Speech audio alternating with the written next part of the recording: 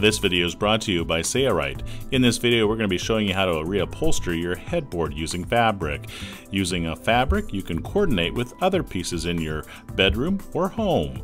Brian, one of the managers here at Sailrite, is going to show us how it's done. You'll notice that the process is very simple. We're going to take fabric, we're going to add some batting, and we're going to staple that to a backer board. This batting is available at Sailrite, and we're going to use one layer of batting, though if you want a little bit more plush of a feel, you can use 2 layers or more. Brian's using a medium density fiber board, and he's routed the edges. This board works great, though other boards can be used as well. He'll position the board over the batting and the fabric to ensure that there's enough material to wrap around the edges and be stapled. We'll cut it to size. There are hundreds, if not thousands, of fabrics that can be chosen at the Sailrite website. If you have questions about what type of fabric to pick, be sure to give us a call or visit our website and browse through all of our patterns, colors, and styles. For this upholstered headboard, we're using the PK Lifestyles fabric from Sailrite. As you can see, Brian uses his entire hand to be sure that the fabric is nice and taut, and then staples it in place with the dual fast electric stapler, though a standard arrow stapler will work just as well. When upholstering and stapling fabric, it's not a good idea to use your thumb and your forefinger to pull the fabric. You're likely to get a tight spot. Instead, use your hand, as you see Brian doing here, and tension the fabric with the length of your hand, and your results will be a lot cleaner. As we come to the corner, we'll place a staple close to the corner, but before we get there, we want to cut some of this excess batting out. Just fold it in half and cut it so that it's almost flush with the board. Now there's not nearly as much bulk at the corner. We'll place a few staples closer to that corner, then we'll fold the material at the corner until we're pleased with the way it looks. Brian is not tensioning the fabric very tight at all. There is no right or wrong way to do this.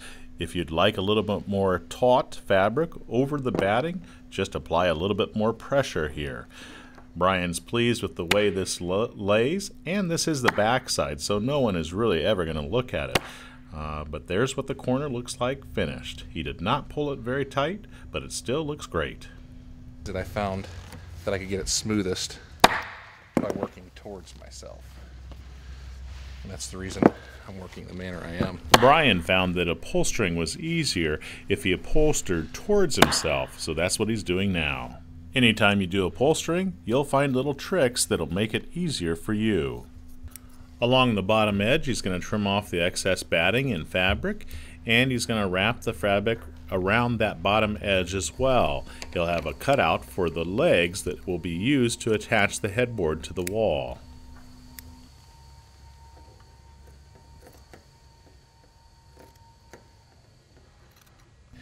Now he'll simply staple the bottom portion as he did around the other 3 sides.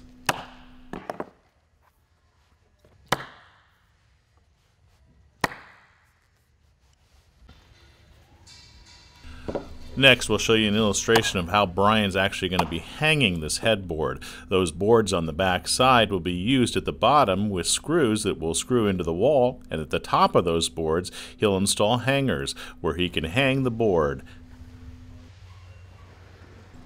The bottom edge of this headboard will not be visible. The mattress will be there. However, Brian is still going to upholster where those boards have been attached, so he's going to secure a few staples here.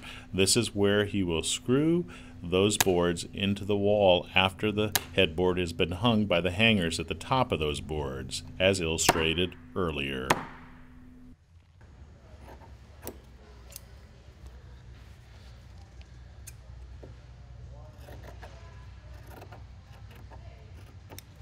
To add some class to this headboard, we're going to install some fabric buttons. We're going to show you how to make those next.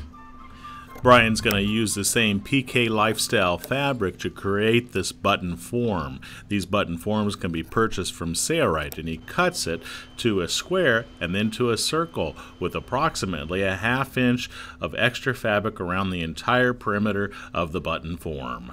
These button forms do take a little bit of practice. Brian has installed numerous button forms, so he knows how to do it. But as you can see here, just tuck the fabric behind the backer plate until the fabric is all tucked in place. Then you can assemble the backer plate and it snaps into place. After a little bit of practice, 2 or 3 of these button forms, you'll be making them in no time, 3 to 4 minutes per button. By utilizing a screwdriver like this, it's easier to tuck the fabric. Notice that Brian is also holding the backer plate in place with his thumb. Don't snap it in place until you're happy with how the fabric is tucked behind.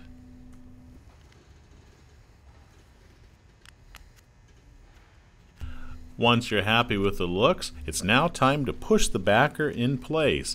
It's a good idea to lay the button on top of a soft surface like this batting material or foam, and then insert the screwdriver in the slot and push down on the backer until it snaps. It may snap a few times until it's totally secured on the button securing the fabric over top of the form.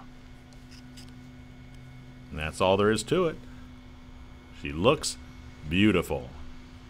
3 holes have already been drilled into the headboard where we want each one of these button forms to be installed using an 1/8 inch drill bit. If you have not done that and already have installed the fabric, be careful to drill through the board only from the back side.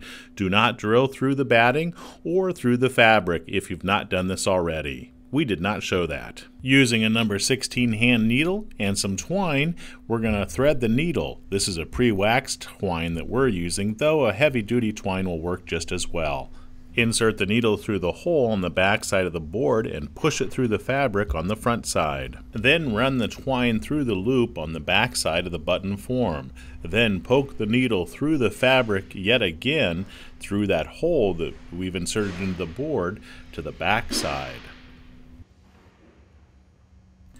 Now simply tension the thread from the back side of the board until you get the appropriate look that you're looking for. It can be fairly loose or as tight as you'd like it, all the way drawn up to the board if you choose. Once you're happy, you can use a stapler again and staple the twine on the back side of the board so that it holds securely.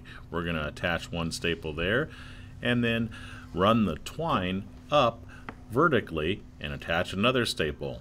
Then we'll run it down again and attach a third. Just secure it so that it never comes loose. There we go. Brian has opted to install 3 buttons in his headboard, so he'll do that next. And we'll cut off the excess, and we're just about done. Anywhere the fabric is a little bit loose, you can install more staples. Here's the materials list of the items that were used to build this upholstered headboard with buttons.